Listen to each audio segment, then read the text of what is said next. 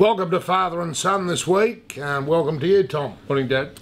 You got an elephant tie on, you're copying me again. There's a baby elephant, I think, being born in the Sydney Zoo, someone told me, so I thought I'd copy you and wear an elephant tie and elephant cufflinks. Well, it's very clever, like father, like son. Now, we've got to talk about the floods. I think the most humorous thing that came out, if there is any humour about these floods, was the Governor of Victoria, Mr de Kretser. He came out and said that the floods were all caused by climate change. And our new erstwhile Premier, Ted Baillieu, told him very politely that that's not true. It was created by the La Nina effect, which we've known about for months. So what do you think the major issues are left in the floods? The costs are going through the roof. Half of Victoria's underwater. Well, firstly, he's not our erstwhile Premier. The erstwhile Premier is John Brumby. Erstwhile means former. But erst is Old English. Erst, otherwhile, previous Premier. Well, it's interesting, this whole debate about global warming, because, you know, global warming was blamed for the drought, or it was, and now we have the reverse, floods, and global warming is responsible for that too. And in fact, they've even gone off saying global warming. It's now climate change, because that encompasses both cold and hot, and, you know, it's blizzards in North America.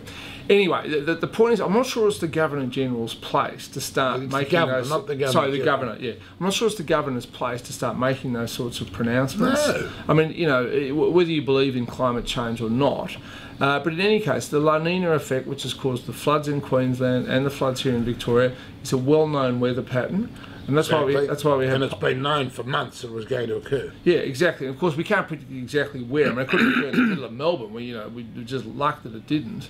Whereas Brisbane, of course, it did hit the middle of Brisbane. Well, yeah, but I mean, had they had that dam, what's it called? The Wivenhoe Dam. Had they had that only half full, Brisbane would have avoided most of the flooding. Well, it's interesting. In fact, several experts have come out and said what you said, that the dam could have been managed better. The problem with the Brisbane Dam appears is that they have two conflicting objectives. Yeah. One is flood management, two is water retention, and there was a policy in place where there was water there not to let it go below 100%, because they were still thinking about drought conditions, even though they've been out of a drought for a couple of years in Queensland. So they're going to have to change the rules, and the bureaucrats who ran it decided that if the rules were the rules were the rules, they had to be followed, even if it had catastrophic results for the people downstream. Which we had. Which we had. So in Victoria, look, it's not as bad as Queensland. Well, there's only been one death, but in terms of agriculture, it's probably worse, because a lot of stock have been lost, a lot of cows, a lot of sheep. Price of mutton has gone up 30% since the flood started. I tried to get an order for Hong Kong. 30% in a week it's gone up. Well, food prices are jumping. Sweet potatoes, capsicums, mangoes. I don't eat any of those things. They're They're all produced in Queensland and they're going up. But interestingly, I've done some research. It seems that extreme weather events of either the cold or the hot variety or the wet variety are actually responsible for a substantial global rise in food prices. So, you know, some of those predictions in the 1970s about us running out of food, I'm not saying that's coming true, but we are seeing, not just in Australia but around the world, food is getting more expensive. And politically, that is a very difficult thing for governments to deal with. Well, they'll go back to eating rice back in Asia, I think. That's what they'll have to do. Well, we're not going to have enough wheat to export this year. That's another one, so it's interesting. Anyway, floods are going to cost a lot of money. The big debate about what is to be done with insurance. People who don't have insurance, it's already starting to spark up, even though the floodwaters haven't subsided. And I don't know what the answer is. I mean, well, every insurance company has a slightly different definition, and 60% of them don't provide any flood insurance. No, that's right. And why should I, living in a 4-storey apartment at the penthouse I live in, why should I pay for flood damage? There's no way I'm going to be ever flooded out. No, I mean, and the weird thing is most will pay it for storm damage. That's water from above, but water that rises from below, they won't.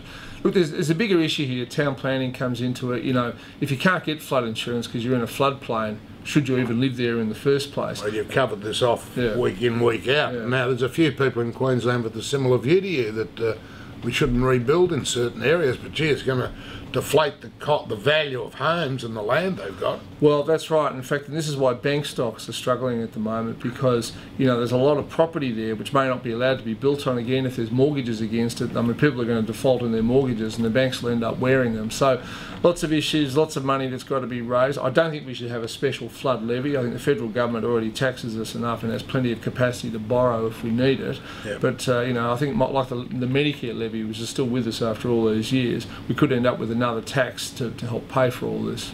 So should they balance the budget now in year 12-13 as they've promised to do, the federal government, or should they spend more money restoring the flood damage? Look, I think they should just say we'll put out budget balancing a year. You know, so this is an unexpected event. It's a huge natural disaster, and just say, look, spend the money and say the budget will be back in surplus by 2014, not 2013. I think that's what most business people are saying. I don't think that's going to affect the $8 or exports or anything like that. Now, one interesting fact, yesterday was 44 years since Sir Robert Menzies retired as Prime Minister. Harold Holt came in and he died a year later in December 67. Just after I was born. That's right. And they never found his body. We don't know if the Russians took him, the Chinese, or just the Sharks. My guess it was the Sharks. I agree. Now, you've got another subject about accession to the royal throne. Yeah, just a very quick one. There's apparently in Britain they're contemplating a change to what there is of the British Constitution to say that the succession to the throne should no longer be gender-based. So the firstborn child, male or female, will become the next monarch. Now, they'd have to get Australia's acceptance of that. Well, here's the funny thing. There are still 15 countries around the world that have the British King or Queen as their head of state as well. Every single one of them will have to approve this change. Otherwise, you could have a weird situation where if you had a brother and sister and it was a younger brother and older sister, the older sister could be queen in some countries and the younger brother could be king in others. It's just an interesting one. Well, it's ridiculous. Trying to make the royal family equal. Why are they royals anyway? That's hardly equal. Secondly, why is it the firstborn that gets to be the king or queen? That's hardly equal. Why you'd focus? But that's the way the British. No, I always realise. behave. The eldest son gets all the spoils anyway. I realise that, but so why bother worrying about just the gender aspect of it without? But isn't this to do with the EU? Yes, it is. You need equal opportunity and all this nonsense. But again, you're not giving equal opportunity to the second-born as opposed to the firstborn. So why focus on the gender? Anyway, it's going to come up and we'll all get a chance to approve it. All right, that's it for this week. Have a very happy Australia Day and we'll see you next week.